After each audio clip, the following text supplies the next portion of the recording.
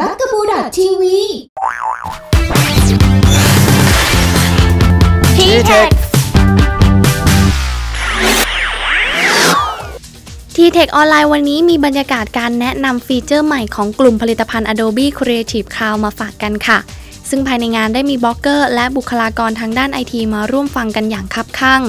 ในยุคที่อุปกรณ์ทางด้าน IT รวมถึงอินเทอร์เน็ตเข้ามามีบทบาทกับชีวิตประจำวันของเรามากขึ้นการสร้างสรรค์ผลงานใหม่ๆจึงจำเป็นต้องใช้ความสะดวกและความรวดเร็วเพื่อตอบสนองต่อไลฟ์สไตล์ของคนเรา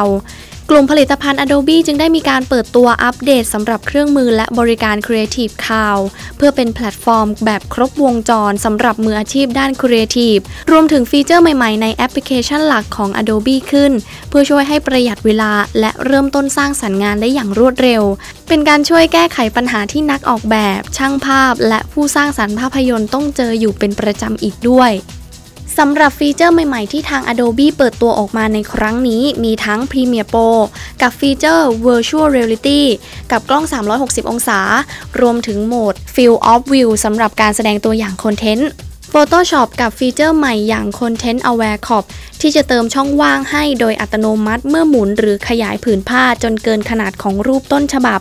นอกจากนี้ยังมีฟีเจอร์ Face Aware Liquify เพื่อตกแต่งปรับรูปหน้าให้มีสัดส่วนที่เหมาะสม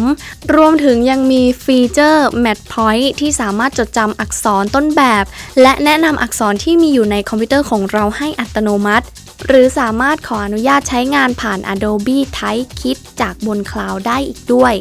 นอกจากนี้ทาง Adobe ยังได้มีการเปิดตัวโปรแกรมใหม่แทน Adobe Flash Professional อย่าง Adobe Animate ที่รองรับการแสดงผลในทุกๆแพลตฟอร์มได้อีกด้วย